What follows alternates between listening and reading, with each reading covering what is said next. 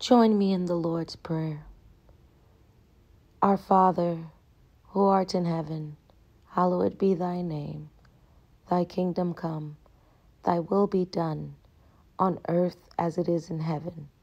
Give us this day our daily bread, and forgive us our trespasses, as we forgive those who trespass against us. Lead us not into temptation, but deliver us from evil. For thine is the kingdom, and the power, and the glory, forever. Amen.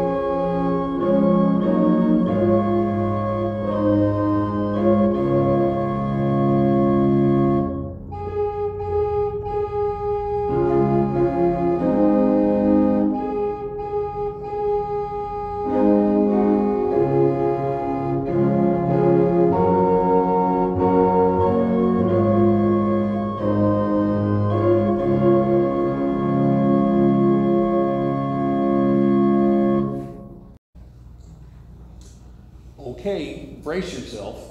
Here comes my group of bad Easter dad jokes. How does Easter end? With an R. Oh yeah, what does the Easter Bunny get for making a basket? 2 points like everybody else. What is the Easter Rabbit's favorite jewelry? 14 karat. What do you call the Easter Bunny the day after Easter? Exhausted. I saw a sign on a restaurant that said, hop in for some egg-selling pizza made by our peeps.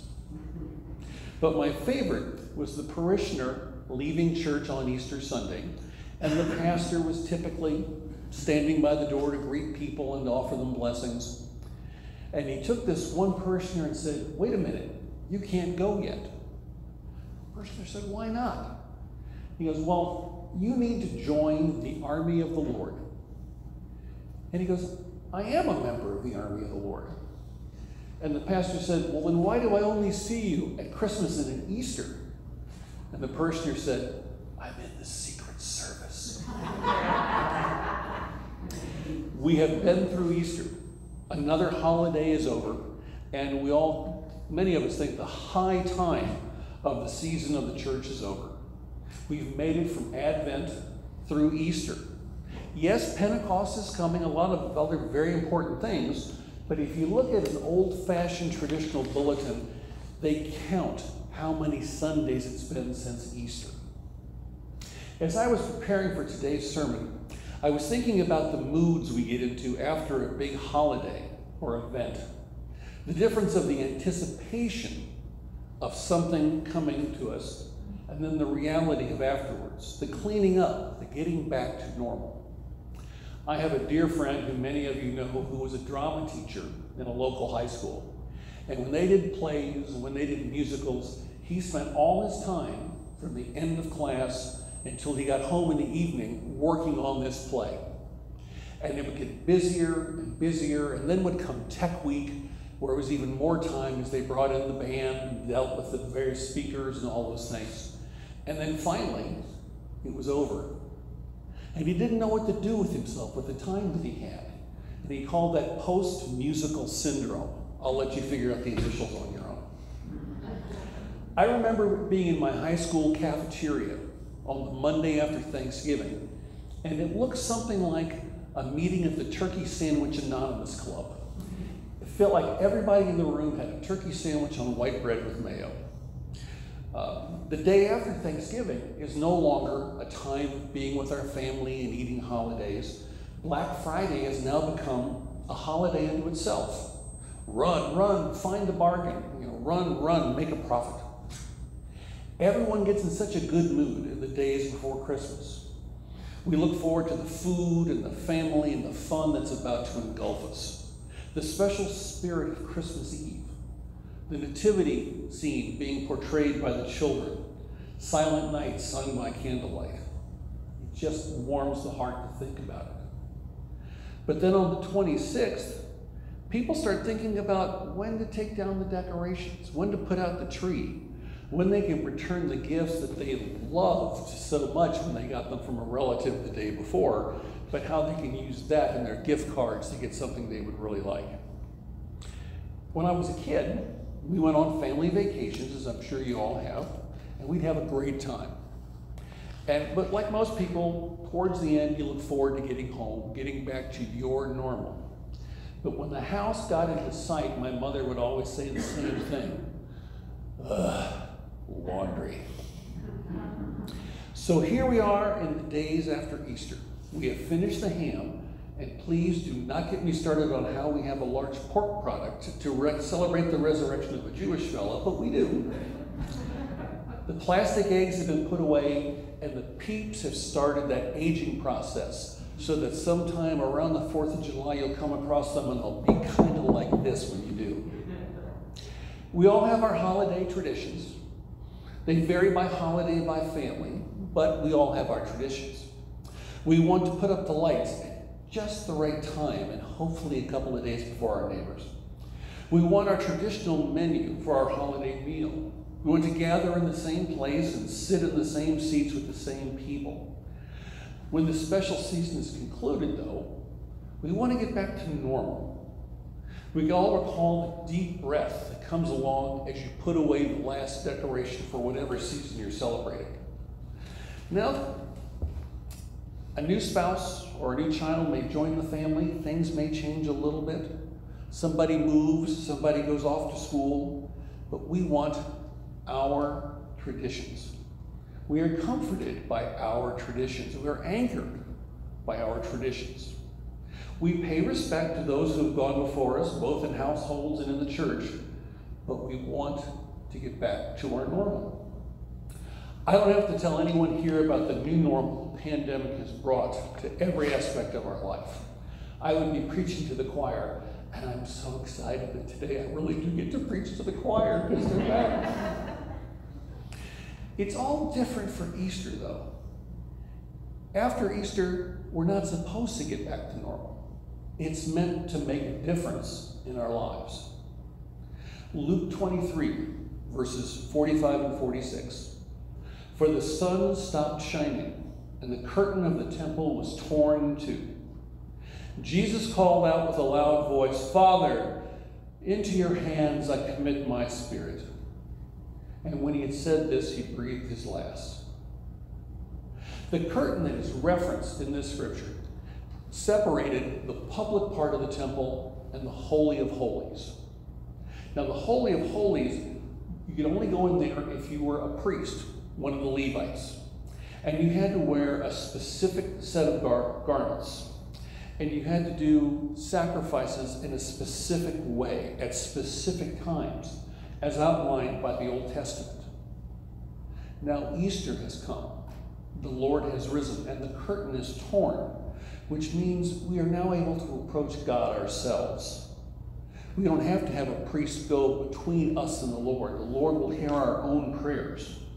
The world had changed, and there was no getting back to normal. In our scripture today, we find the disciples in a locked, dark room, and they're basically following an action or a symbol in their own faith called Shiva, sitting Shiva. It's at least a week-long process in the Orthodox Jewish faith to mourn the dead.